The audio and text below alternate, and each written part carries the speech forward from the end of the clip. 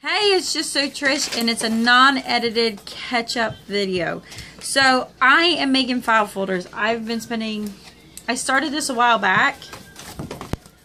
File folder games. So this one is match each word that has its missing letters, and it's about the R controlled. So if you can see that, and then you would match them. Oh my goodness, I am just absolutely exhausting myself making these. I am using, I bought these at the beginning of the year and I started making them and I haven't finished. So I'm still working on one book. And I've done them a couple of different ways where I've made the full file folders like here. And then I put the answers and the cards there and I have them laminated. And this was actually the first video I found on Miss Mahogany, was how I learned to laminate the whole folder from using just the regular laminating sheets. I have also gone and I've made them this style where I'm able to get 2 out of 1. So instead of them being on a file folder, they're just cut up inside. So that was a mess. And there's all the pieces. The reason I'm doing this, I gotta remember to find the pieces.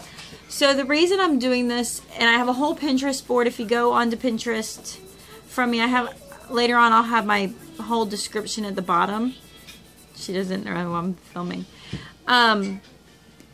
Is leaving the legalistic aspect, and if I can use a file folder game to reaffirm our curriculum, or to give my children a break from doing the textbooks, and just being able to do a game to practice and get that skill down.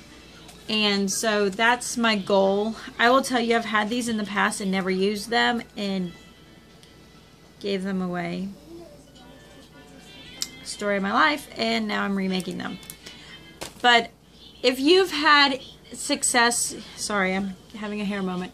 If you've had success doing file folder games, to use it as a way for your children to master their skills. Hold on. Hey, I don't need you making the noise, please. No, I'm talking to you. I'm a little tired, sorry. Because I was up all night pinning on how to make different file folder games, even though I had some. It's just that I have to color all these because, like, you get them. These are really hard to come by. Some of them are sold for like $100 because they don't make them anymore. Now they make them pre-made. But so you would you could photocopy them if you want to, or you'd cut them out and use them. And this is like 40 games that test different things. So pretty cool. It is cute and it is cool. But, alright, I have to go. Because this is real life when you don't do your videos at 6 in the morning.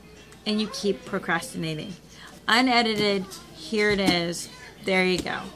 So tell me, I'm curious on what you think. If you've used any of these books or found any of the pieces. I mean, my hands are killing me from cutting. A few things like, I probably should not have used cardstock and then laminated the cardstock. Real life, real Trish. This is what it is. So let me know what your experiences have been with these.